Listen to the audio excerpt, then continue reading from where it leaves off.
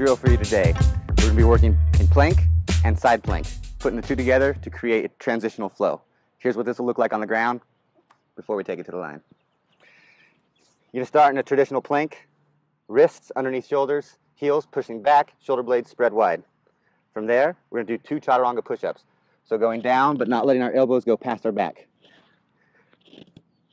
Doing 2 of those, and then we're going to transition to side plank. Stacking the ankles, pushing down into the earth, lifting straight up to the sky, keeping the hips lifted. Hold for a moment, come back to plank, 2 push-ups, and then side plank on the other side. Stack the ankles, push down into the earth, lift the top arm and the hips. Hold for a moment, come back to plank, 2 more push-ups, back to side plank on the other side, keep going. This is what it looks like on the line. So we're not actually on the line, but our feet are. So there's 2 positions. 1, the toes right here. 2, back here where the ankle meets the foot. So you can play with both those, see which one you like. I prefer tops of my toes. Make sure you get in a nice stacked position with the wrists directly under shoulders once again.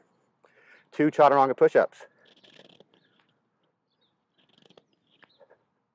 Moving into side plank, I'm going to turn the bottom foot, stack the top one, press down into the earth,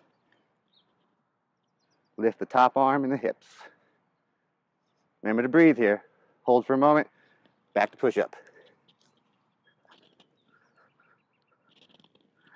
Transitioning to the other side, stack the ankles, press down into the earth, lift the hips and the top arm. Hold for a moment, transition back.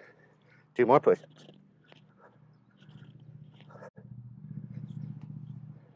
Continue doing this until you've done an equal amount of side planks on both sides, and be mindful of how long you're holding the side plank on each side. So try to keep it even. This is a great training drill to train both sides of the body, building the strength in your forearms, building the strength in your biceps, triceps, chest, core.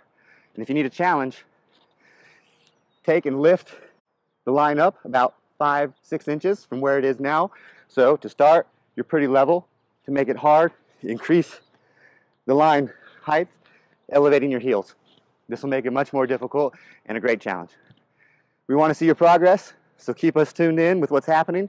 Send us your progress to SLACKROBATS Instagram or YouTube, and let us know what's happening. Keep training. Till next time.